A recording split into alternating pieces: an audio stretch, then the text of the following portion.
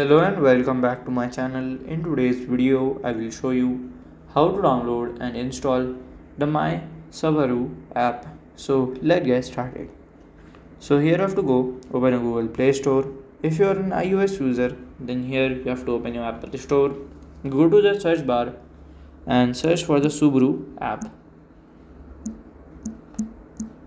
So from here you have to go and then here you have to go and click on this install button and it would be done. So this is how to download and install the My Subaru app. And if you find this video helpful, make sure you like, subscribe and share the video. Thank you for your watching.